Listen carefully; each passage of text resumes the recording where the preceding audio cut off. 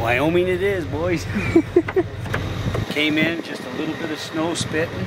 The last 2 years I've rifle hunted here, snow right here at this time. We're gonna be able to hunt elk primarily in the places that we bow hunt them in mid-September. And that's a big change for the last 2 rifle seasons. So this is the 4th day of rifle season. Will be our first day on the mountain, and so no question, guns have been fired, elk have been pulled off the mountain, but I'm just confident that there's still plenty of animals left. The word is they were bugling opening day. Wind was ferocious. Today's quite nice wind-wise from where we're at right now. And, so within the next hour, hour and a half, if luck be on our side, we'll be on horses and our gear, and up the mountain we go. And can't wait for Kevin Wilkerson to let that Weatherby roar one more time, man. It's going to be a hoot. I've been in the darkness for 40 days.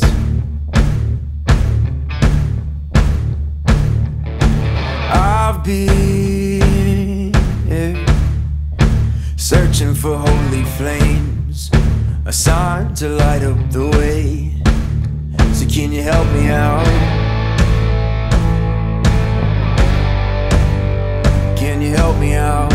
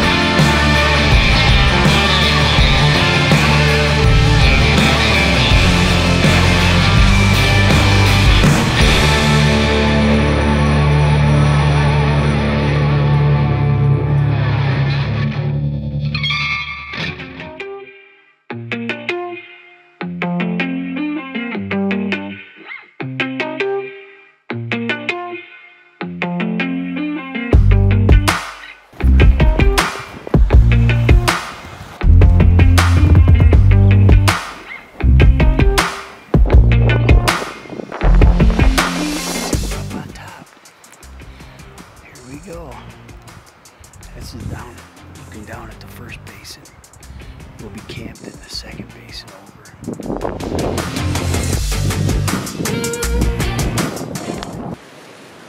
We are in Wyoming. We came to kill elk.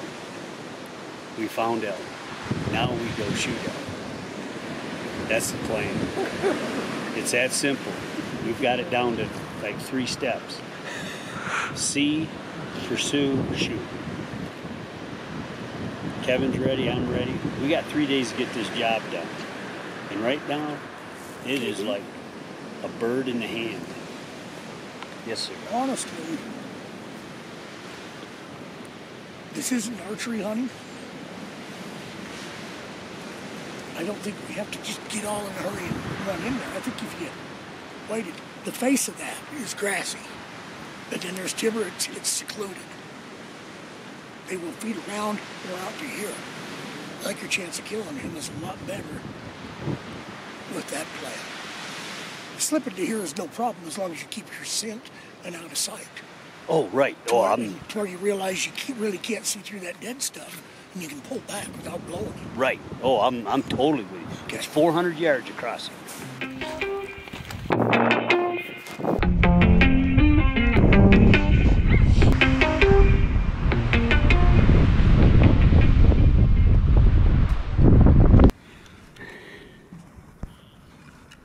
Yeah. Going up now, darn it. Yeah, they're going past this. They're going up in the saddle. Holy cow. 400 yards exactly. Get ready. They're chilling right now. 1, 2, 3 cows. Yeah, get ready, Kevin. Oh, man. I'm not seeing any bulls yet. Get right on that cow that's blonde. See him? See her right there? 400 yards. Just think of 400 yards. Oh, we're moving again. Something spooked him. Getting ready. No balls yet.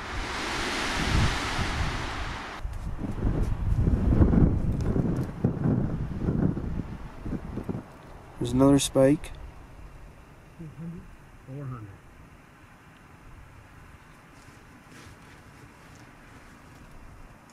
$430 right at that phone.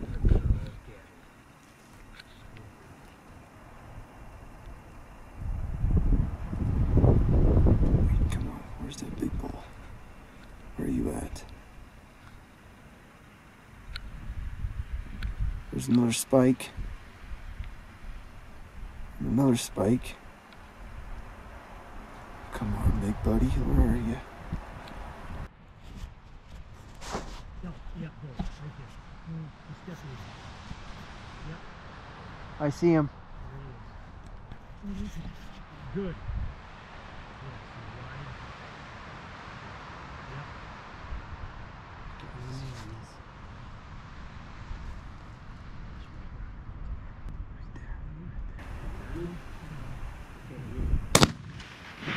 It was 430 yards.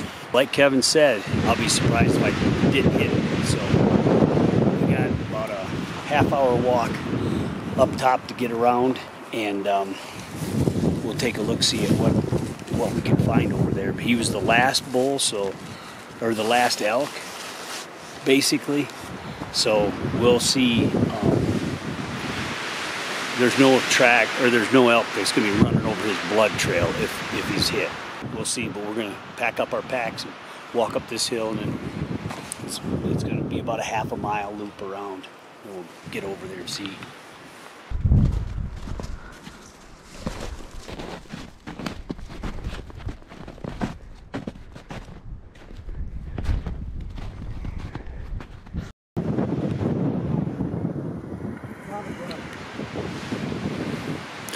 Just found the blood trail.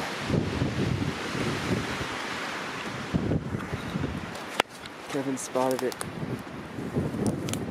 right here. Dude.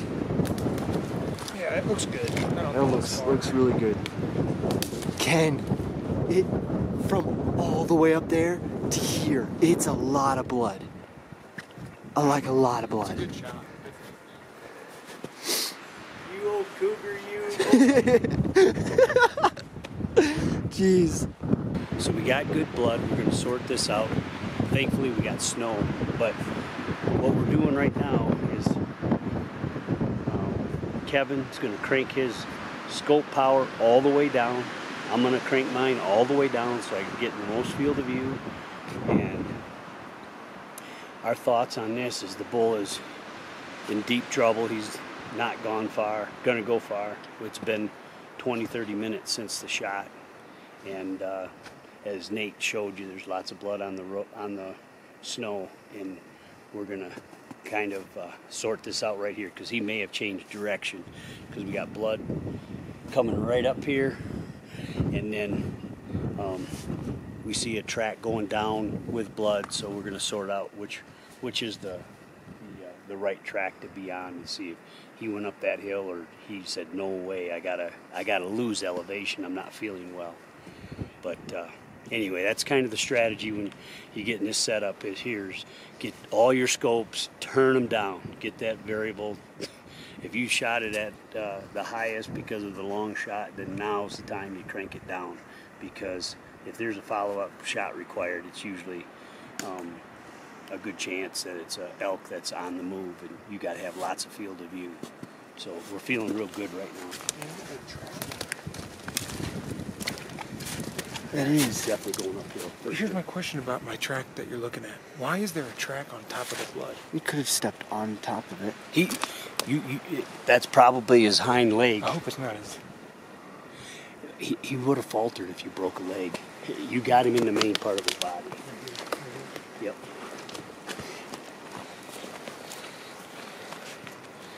What is that? That's It's frothy. probably from his mouth. Oh, there it is. I'm going to turn my scope down and get me a little chamber. I'm gonna get my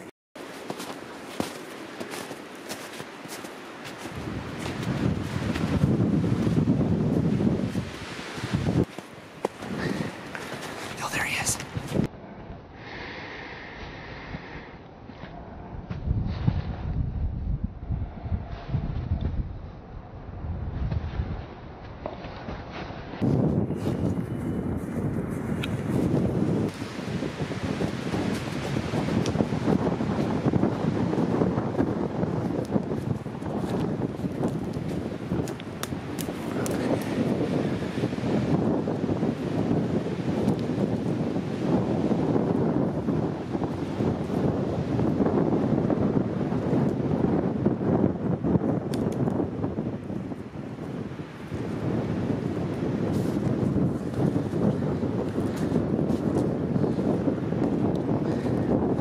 We spent the last 3 hours of daylight looking for the bull and tracking it, and we stayed on the track pretty much till dark. Got a good idea of what timber it went into. We're gonna tomorrow morning we're gonna go get up on a high spot and look down, and maybe with any luck be able to locate that bull. We're not feeling like it's a fatal hit, but it bled. If we had snow on the ground, then it would help things, but I think it's a muscle hit and probably a high leg hit. No broken bones, just muscle. But anyway, it never laid down. We tracked it for probably overall about 2 miles. Tomorrow morning, we're hoping for some redemption on what took place today, and but we're thankful that we're out here. She is breezy, and I guess today was the 4th day of season. It's been windy the entire season, but tomorrow's supposed to get up a little warmer, and maybe we'll see the sun, and hopefully this wind will lie down just a little bit. We're regrouping right now. We're putting a plan together. We're going to go down and get some water right now from the seep. Then we're going to head up into a saddle, which should be a pretty strong spot for some elk to be hanging around. Get out of this wind. There's a nice little bedding area. We're going to get up on the Autumn's Ridge, take a look-see, and the bull that Kevin hit yesterday, it made this big loop around a couple miles, and it's looping right in underneath Autumn's Ridge. So we're going to hustle up there, see if we can see him out and about, and then we're going to probably move a little bit of brush this afternoon if we don't see him this morning or midday, and try to get him on his feet and get him in front of us. So anyway, that's the plan now. It's big country, so anything could happen, but we're prepared. We're going to do our due diligence, that's for sure. So first thing first, we're headed for water because we're pretty much out.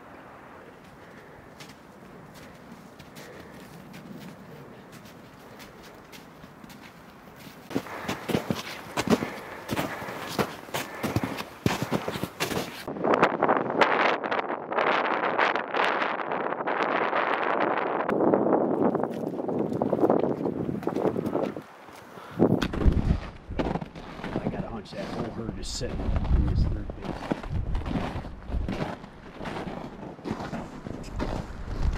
We're trying to find the trail from yesterday to see if we can retrace our steps and find the blood trail.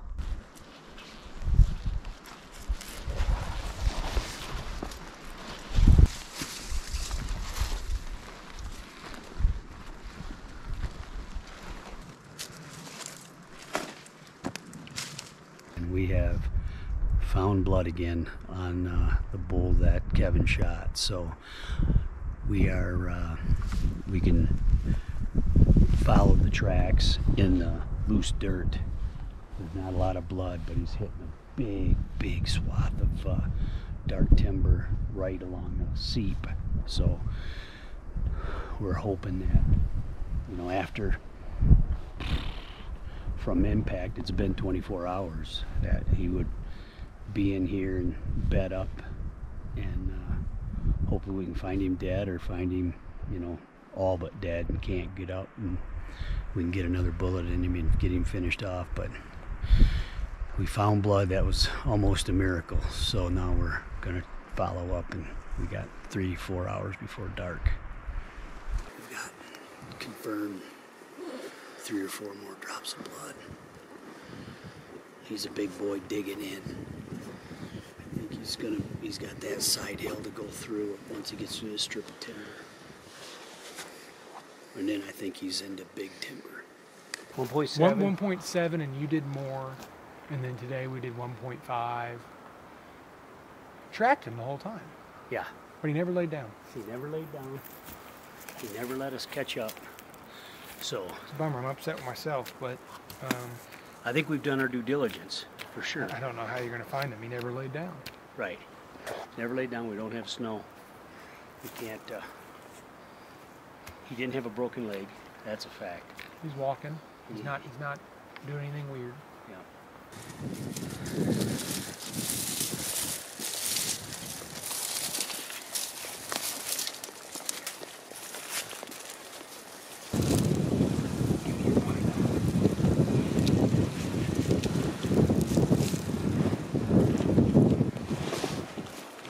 Moving across. They don't see us.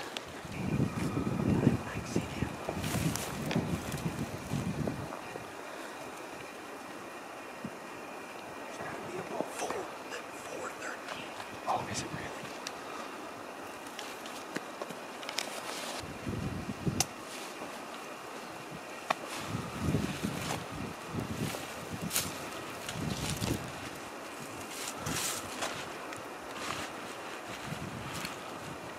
I bet they're gonna come right out. It's not a sight of that. So do you want to cut straight to it? That's right. Okay, let's go.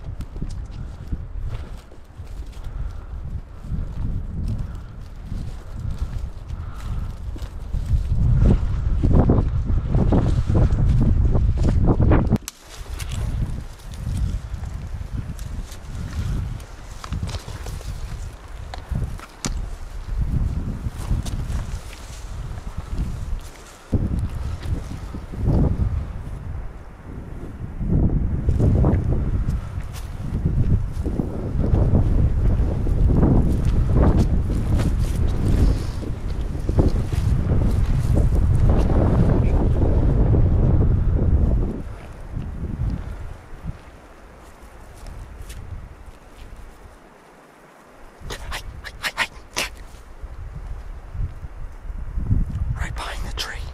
Right behind the tree.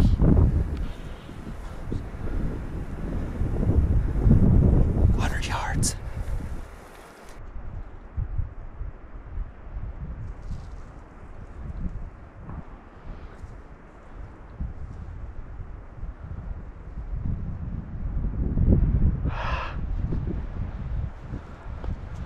Watch. Oh man. They were all right there.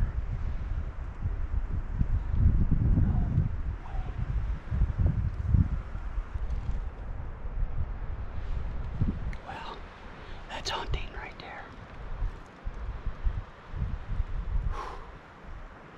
Darn, darn it, darn it, darn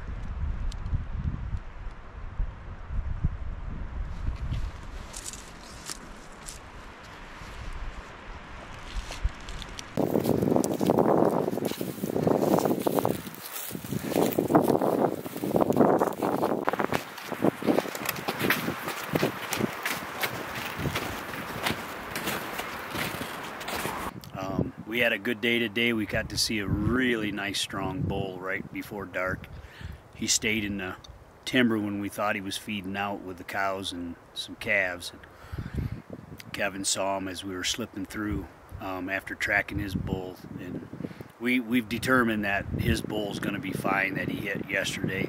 We tracked it another mile, and it went down into a seep where we thought maybe it would lay up and die if it was hurt, but shoot, it took a drink basically and went straight up the side and went and never laid down in almost 3 miles of tracking it. So I'm sure it was a muscle wound, and you know, we're just hoping good recovery for him. So we're gonna hit it hard tomorrow. Tomorrow's our last full day of the hunt. All right, it's October 20th, the 6th day of season, and this is our last full day of hunting on the mountain here in Wyoming. I'm with Kevin Wilkerson, and we are gonna get after it hard. Kevin, this wind is rough. Oh man, you can't see my face, and there's a reason for that, because I'm freezing. Anyways, it's definitely a mental game. When you go to sleep in the wind and all you do is hear the wind, and then everybody's up, you make an oatmeal, and you're just like in a nice sleeping bag. I kind of wanted to stay there. So but we can't do it. We're gonna give her one more good effort. We're gonna go up on the other side of the mountain. So we got up an hour earlier for our trek, and you know, the wind is gonna be our friend to a certain point. If we can mentally stay in the game, I think we're going to see some elk, and maybe we'll get a shot opportunity. So we're looking forward to this. This is a kind of a adventure day that I've been thinking about for 6 years, and now we got the dudes that can physically do it, and at the end of this day they might hate me bad, and I'm prepared for that. Sort of. Because he could tie me in a knot, I can tell you that right now. And Nate, you know, he's like a little piece of wire, so I'm worried about him, what he might be able to do. So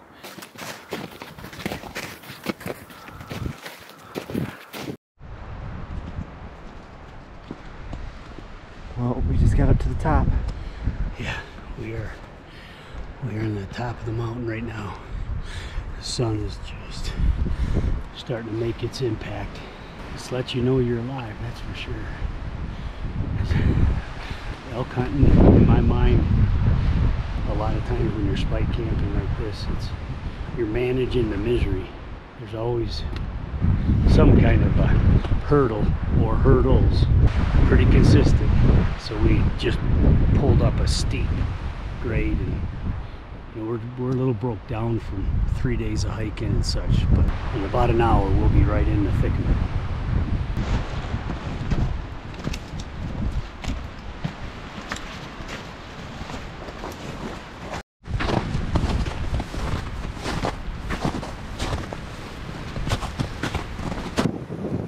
Looks like a spike, I think.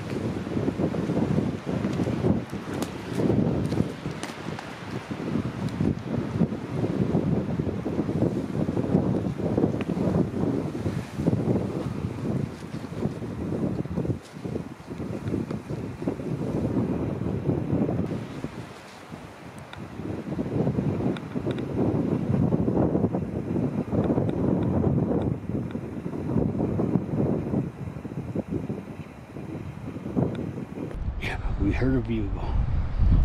I say we start angling pretty hard down, so the next time he bugles, it's gonna sound a lot closer.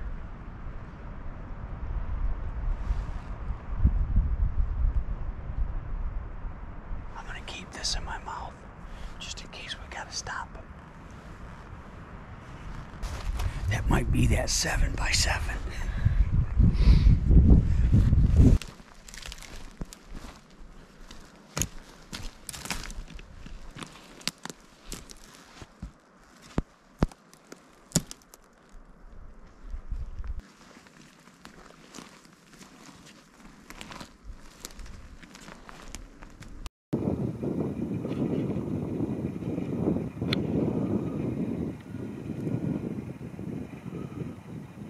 That's a bull.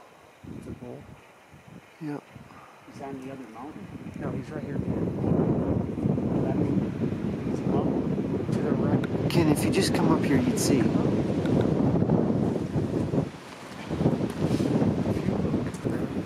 1, 2, 3, 4. There's 4 cows.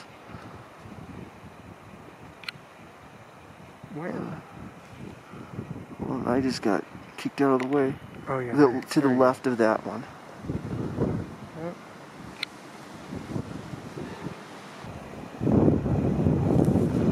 Sorry. You're good.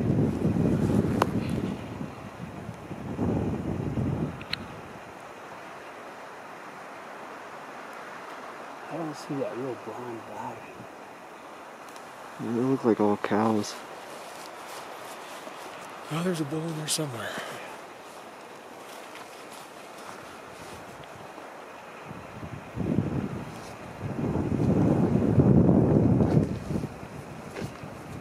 We've split up.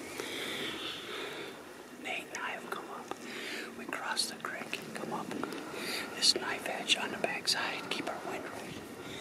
There were some elk bedding in this timber here. And Kevin's gonna come up on the other side of the timber. We're gonna try to put a squeeze play on. If they go straight up in the timber, we're out of luck. But if they take a side hill, we may get a shot. I'm gonna ease up over this knife edge. Kevin's walking up to our left. A little ways. The wind is coming from our left and going to the right. Pretty much we're just sitting here waiting to see if any elk will come by. Well, nothing showed up. So now we're walking into the timber where Kevin thinks that the elk went and bedded up to.